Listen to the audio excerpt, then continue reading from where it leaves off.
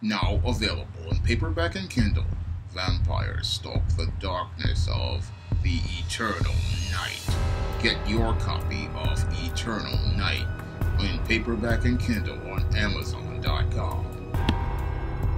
Marvel Studios has taken its Blade reboot starring Mahershala Ali off the schedule. Now, the Blade reboot was supposed to open on November 7th, 2025. However, Marvel Studios quietly removed the film from the studio's release schedule and instead have substituted a 20th Century Studios Predator Badlands film in its place. Now, this is the latest in a series of setbacks for the Blade film, which was announced way back in 2019 by Kevin Feige as part of Marvel Studios' Phase 4 of films, and this film was supposed to have come out years ago. Unfortunately, the film suffered a numerous series of setbacks that have led to the film winding up what many call development hell. Now, this Blade movie, again, was announced to be the successor to 1998's legendary film Blade, which starred Wesley Snipes,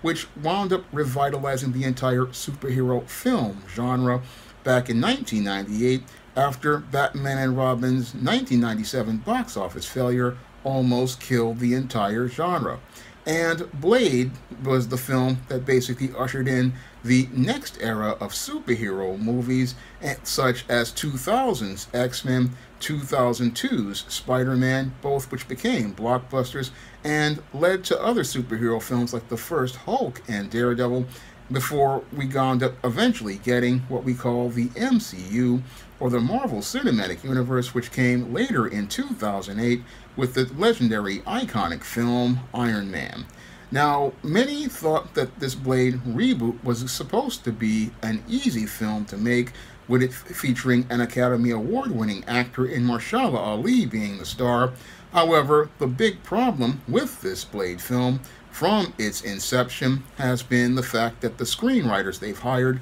just can't seem to get a script together. Now,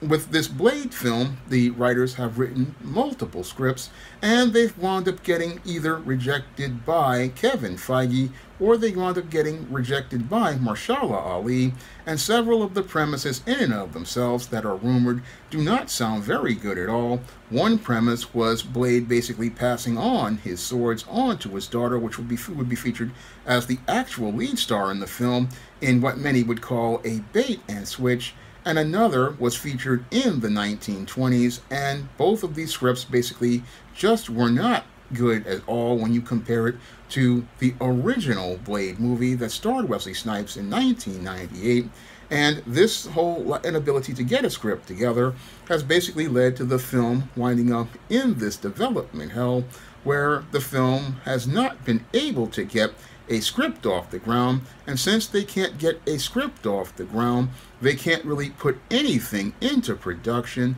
and that's what's been holding up the Blade movie as related to this relaunch. And what also has held up the film has been the pandemic, not to mention the writers and actors strikes. All of these events taking place have basically impeded the ability of Marvel Studios to be able to get a film into production over the last couple of years, not to mention the film has lost two directors, one in Jan Demirog, who decided to quit the film, and another in Bassam Tariq, who wound up quitting the film as well. And with this series of just disasters behind the camera, it basically is looking like this Blade film is never going to get off the ground, and sadly this film has just been, again, a development disaster and not the starring vehicle that Mahershala Ali expected it to be. And with recent turns of events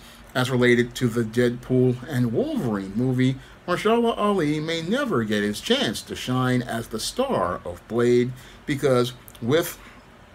the recent Deadpool and Wolverine movie being a billion-dollar box office hit that basically featured Wesley Snipes as Blade once again, and fans basically raving about Wesley Snipes' performance even though he was 62 years old, Wesley Snipes basically stole the scenes that he was in Blade next to Channing Tatum's Gambit, and many people, after seeing Wesley Snipes play Blade in Deadpool and Wolverine, much more prefer to see Wesley Snipes get one more shot at playing the legendary iconic character than they would see Mahershala Ali look to try to put his own take on the character. And that's possibly why Marvel Studios at this point has decided to delay a production of Blade indefinitely and have taken the film off the schedule, because they already know that after having a series of box office failures such as The Marvels and Ant-Man and the Wasp: Quantumania and the upcoming Captain America Brave New World, they basically don't want to create another box office disaster with this Blade reboot. So what they're possibly doing is looking to take this film off the schedule. And as they take this film off the schedule, what they want to do right at this point, I believe what Marvel Studios wants to do is, I believe, regroup as related to Blade, because right now they have gone out here and greenlit this film for production, and they don't want to take any more guaranteed losses, is because that's what they believe the Mahershala Ali film will be, a guaranteed loss for them. So what I believe they want to do by pulling the film off the schedule is, they know that they've already greenlit the money, but since they've greenlit the money, what they want to do is regroup on this film and instead of making a Blade movie that would reboot Mahershala Ali, I believe what Marvel Studios is looking to do is they're looking to make a Blade movie, but a Blade movie they know that will make them money, a film that will star Wesley Snipes, possibly in his final appearance as the iconic character that basically revived the entire superhero movie genre. Because at this point, Marvel Studios has lost a lot of money on box office failures from Phase 4, and Phase 5. And as they've lost money on these two phases, they don't want to see the superhero genre wind up in the same place it was back in 1997, when Batman and Robin basically destroyed the genre by presenting a campy, schlocky version of superheroes when people wanted darker, grittier characters. And in the case of Marvel Studios, they've gone out here and presented a lot of social justice, identity politics in their movies, in what many people call the MCU, which basically transposed over the MCU. And what they want to do, I believe, right now at this point is try to adjust by going out here after the success of Deadpool and Wolverine getting that $1 billion, by looking to try to build an audience and some momentum by, I believe, regrouping with a Blade movie starring Wesley Snipes, a film that would possibly be a solid box office hit if it was executed well, and if it was just as strong and compelling in story as the original Blade, they could possibly have a major blockbuster on their hands. And Wesley Snipes basically told everybody in Deadpool and Wolverine that there would be only one Blade, and I believe Marvel Studios wants to make his words come true and basically say that there's going to only be one Blade, and pulling the film off the schedule indefinitely. What this does is give Marvel Studios an opportunity to go out and let Wesley go out here and write a story based on his character in one great adventure, and then position that film into an open slot later on in about 2027 or 2028, where they can go out here and launch a Blade movie featuring Wesley Snipes and have that film come out and wind up reaching all of those old school Blade fans and those old school comic fans out here who see Blade as an icon of the superhero movie genre. If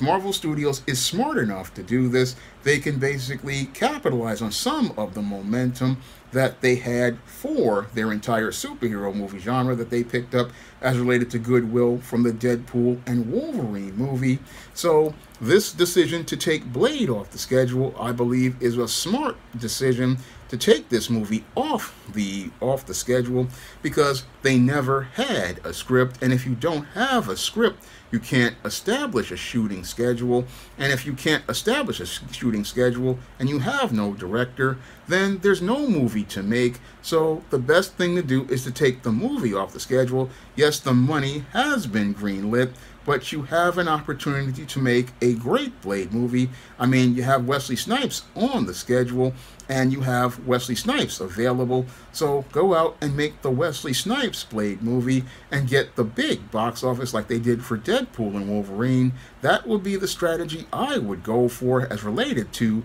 saving this project, because the Mahershala Ali film basically is dead and will never get off the ground, and the best thing to do is give Mahershala Ali a nice little bit of pay and then send him on his way to go pursue other projects he wants to pursue. That would be the best thing to do in this case, is to just let Mahershala Ali do what he's going to do, because there's no way that they can make that Blade movie. There's no story there, and the audience isn't really interested. And again, if you want to make money on a movie, you have to answer 3 critical questions. Who is the main character? What do they want? And why should we care? And it's been hard to care about Mahershala Ali as Blade when Wesley Snipes is known for defining the character, and it's just better to just let Wesley Snipes play the character that he defined and let him play the signature role that he wound up creating. That would be the best course of action for Marvel Studios at this point.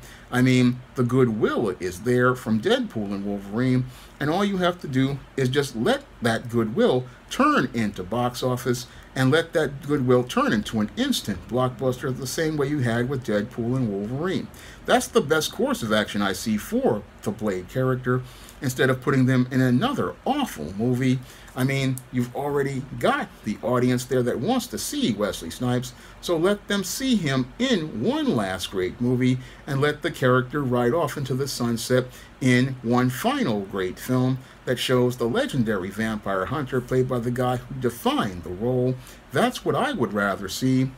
as a rated to a Blade movie, and that's the best thing to do with this postponement. Use it as a chance to regroup, and use it as a chance to make a blockbuster that could go out here and keep the superhero genre going and keep people interested in watching superhero movies for another couple of years. Now, my first full comic, John Haynes at Death's Door, is available on Lulu.com right now, and if you want to pick up a paper copy, you can find a paper copy on Lulu.com by clicking the link in the description box. And you can get a digital version of John Haynes at Death's Door on Amazon.com or Comixology for $3.99. And you can get a copy of my other digital comic, Esteem No Good Deed. You can find that comic on Kindle for 99 cents on Amazon.com. And if you want to pick up the books of the SJS Direct Universe, like my vampire novel, Eternal Night, or my vampire stories like Isis, Night of the Vampires, Isis, Bride of Dracula, or Isis, Escape from Transylvania, or my horror stories like Esteem Horror of the Hyena Woman, or Esteem Horror in the Hamptons, all that action-packed horror and action is available on Amazon.com and the SJS Direct Universe in paperback and Kindle format. You can also find these books at other online booksellers like Drafted Digital, Google Play, Barnes & Noble, and big box retailers like Walmart and Target. And if you want to see me talking about comics, science fiction, or fantasy, you can drop a donation to the Patreon, the PayPal, or the Cash App by clicking the links in the description box. That's all I have to say for this video. You can comment, rate, and subscribe. Now available in paperback and e-readers, Esteem Horror in the Hamptons. The aspiring angel tries to escape a house of horrors in this action-packed, all-new Esteem series adventure. Get your copy of Esteem Horror in the Hamptons in paperback and e-readers at online booksellers everywhere. Now available in paperback and e-readers, Isis, Bride of Dracula. The Goddess Next Door and John Haynes team up to take on the dark vampire lord of this action-packed Isis series adventure. Get Isis, Bride of Dracula in paperback and e-readers at online booksellers today. Now available in paperback and Kindle, Stop Simping in Cyberspace. Learn how to avoid predatory females like Instagram models and e-girls in their virtual con games with Stop Simping in Cyberspace. Get your copy of Stop Simping in Cyberspace in paperback and Kindle today. Support Black-owned and Black-operated digital broadcast media. www.niceradionetwork.com. Nice Radio Network, broadcasting 24 hours a day, 7 days a week.